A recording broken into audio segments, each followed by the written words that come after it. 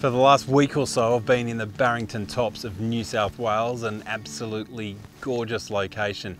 But normally with my trips, I tend to really be on the go. I'll go to a different place every single night.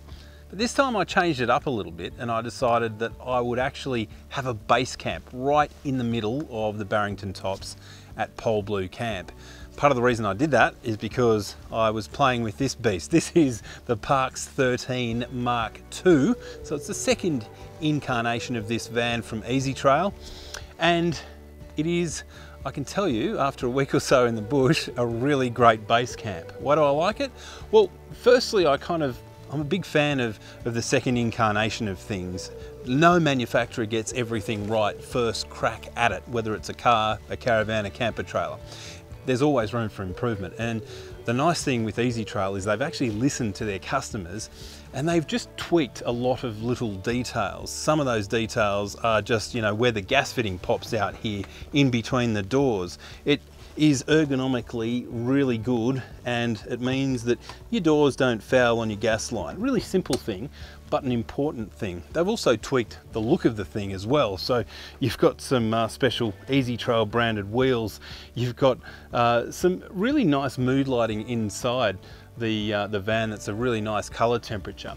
On top of that, they've improved the really important things, the underpinnings or the chassis.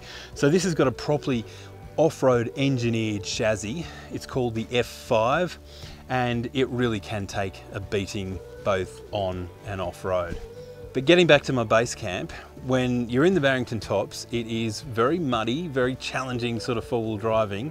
And the best feature by far, I reckon, of this Mk2 is the ginormous shower that sits up the front of the van. It is magnificent. You've got a wonderful hot water system backing it all up. You've got a number of batteries powering the whole system and the pumps, and you've got two really big water tanks underneath the belly as well as a grey water tank. So it's really well set up.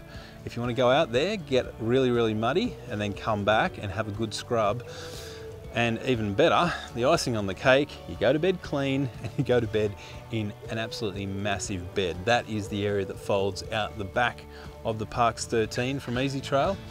And it just means that you can stay comfortably for really long periods in a particularly remote campsite like up here in the Barringtons with next to no services, because all your services are self-contained in your Ezytrail.